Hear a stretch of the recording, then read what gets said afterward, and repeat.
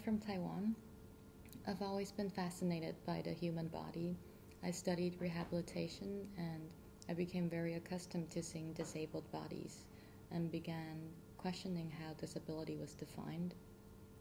So, through my practice, I use the word prosthesis a lot, but I use it very consciously, aware of how it assumes a body in need of supplementation in a sense that creates the disability.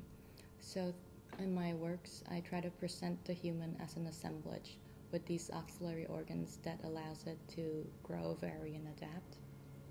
In my performative piece here at B2, a cryptanalysis on the foreign body language, I'm specifically looking at how vulnerable and intimate these body-machine unions are.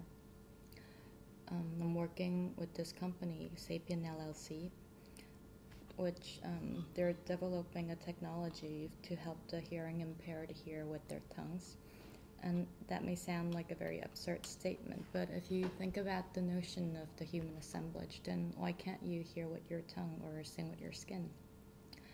In this performance, the audience is invited to participate in a very intimate experience where they wear this headpiece with the technology in it, and it enables them to feel my physiological changes.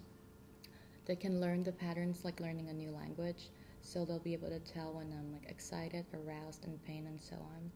So that changes what it means to be human, and it provokes the question of what it could mean.